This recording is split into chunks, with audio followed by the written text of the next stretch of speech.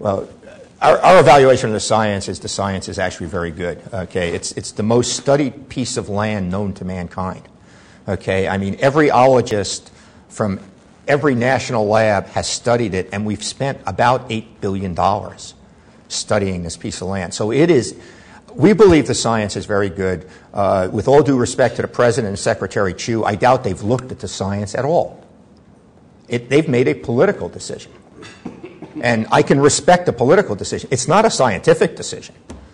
I think that anybody that understands where Senator Reid is on Yucca Mountain knew that if you were going to go into Nevada campaigning for the presidency, you were not going to support Yucca Mountain if you were a Democrat.